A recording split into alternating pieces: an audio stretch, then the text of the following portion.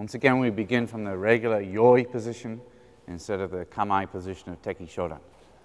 From here, stepping out with the right foot, kibadachi and uchi-uke block, inside block. Kosa uke. Right hand comes down as the left hand draws back to the forearm here.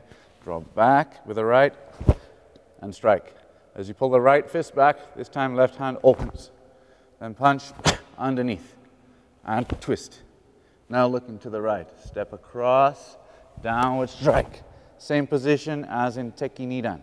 Now you draw back and around past the left ear and striking down hammer fist. From here to here. Then pull back in punching position, left hand just on top here, and strike again. Kosa uke. 2 times. 1, 2. Draw back, right hand stays where it is. And kiai. Underneath. Then looking to the left. Step across with the right foot. Then uchi-uke again.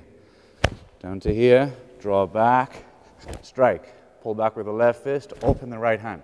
Then punching underneath, twist. And then look to the left. Step across to the left again. Downward strike, like in Tekki Nidan once again. Repeat the hammer fist strike. Draw back, right hand follows. Head position same time. And then punch. Slowly out to the right, tate shuto. Following with the head, kagizuki.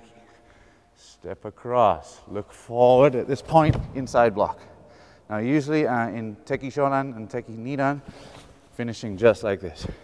Tekki Sandan, we add kosa uke again, then back, and kiai. Right hand over left as you draw back with the right foot, yame.